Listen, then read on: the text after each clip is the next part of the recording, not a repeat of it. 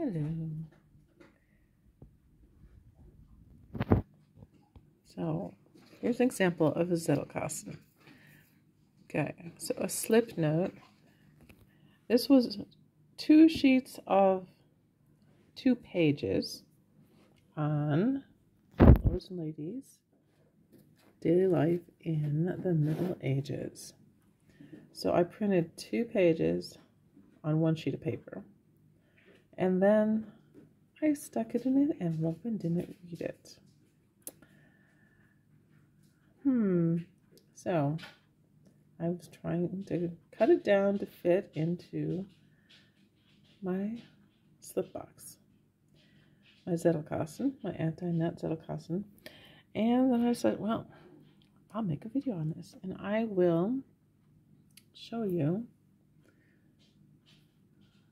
because even after I glanced at it, I decided that I only want this little bit and this little bit. Oh, and there's a little bit over there. But I was like, I still didn't read it all. And if it's this small that I need a magnifier to read it, am I really going to pull it out of my box and use it when I'm live on camera? No. All right, so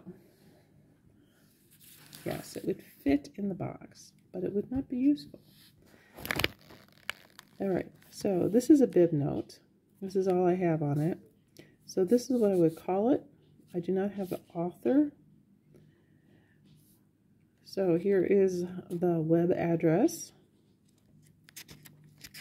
And then here is the key point of all of the 2 pages.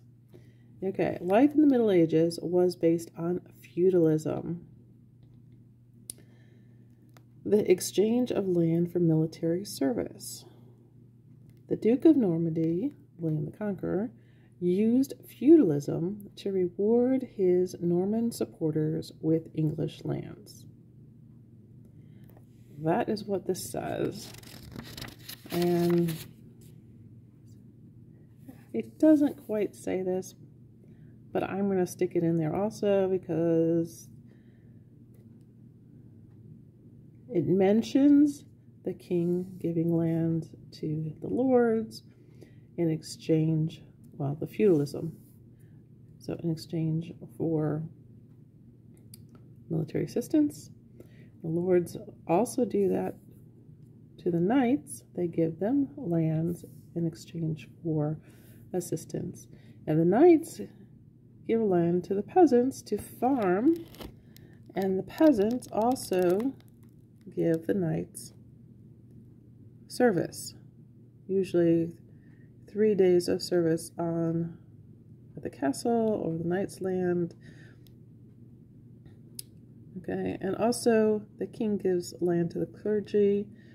I have not the reference for that, what the clergy do to it, but I'm sure that they, well, depends on what time of what's going on, if they have their own knights, but they definitely have their own peasants and serfs because they don't all farm.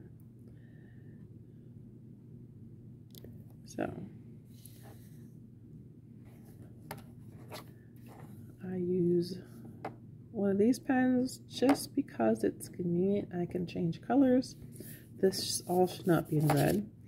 The red should be only for the bibliography notes. See, I didn't even do it there completely. And blue or black for the message. And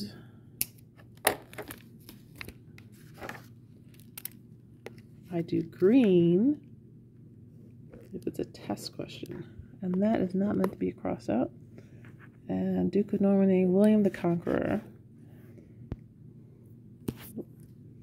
So if this, for instance, if I knew that this was going to be a test question, all right, that means it would probably appear on a quiz. Okay, if it was a test question, it would get a mid-unit assessment, we get 2 stars. If it was an end of unit, or, you know, maybe even 4 stars if it was on a comprehensive exam. So green stars means that it's a test question. If I circle it, this is my code personally. If it's 2 stars and it gets circled, that means it has to be memorized. Okay, that means no open book, no open notes. Okay, so, and these will get torn out.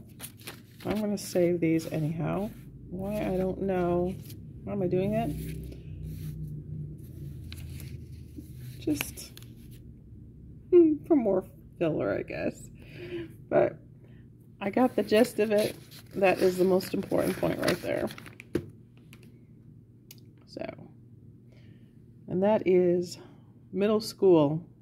If you don't know that after studying it in the middle school, you missed it. So there it is. 6th through 8th grade. Need to know that one. Bye for now.